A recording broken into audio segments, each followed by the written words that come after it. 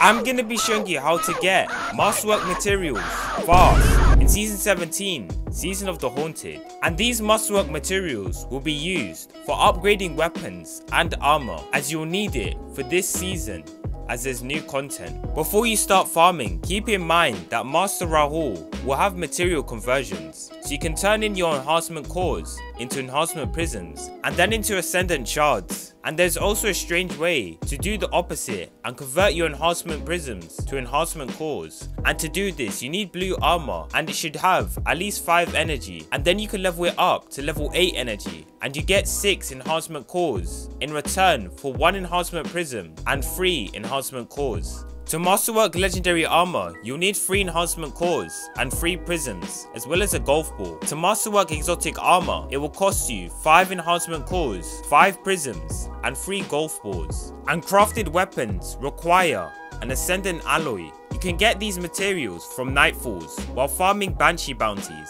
as they also give you cores. And the higher the difficulty of the Nightfall, the higher the drop rate of these Masterwork materials. If you are a solo player, I'd recommend to do at least the hero difficulty, but if you have a team, you can do the legend difficulty. And if you're struggling to find players to play with, you can do LFGs and play on at least the legend difficulty. But you can play Master Nightfalls, as they give you a higher chance for ascended shards, while Grandmaster Nightfalls guarantee an ascended shard and can give you another one. And make sure to kill all the champions for a platinum run in all of the Nightfalls, so you can get a full drop rate of any of the weapons, as well as the Masterwork materials. There can also be double Nightfall loot, which can help you get extra materials. And also make sure to put on the lesser and greater harvest Gosho mod to give you enhancement cores and prisms. I hope you found this video useful.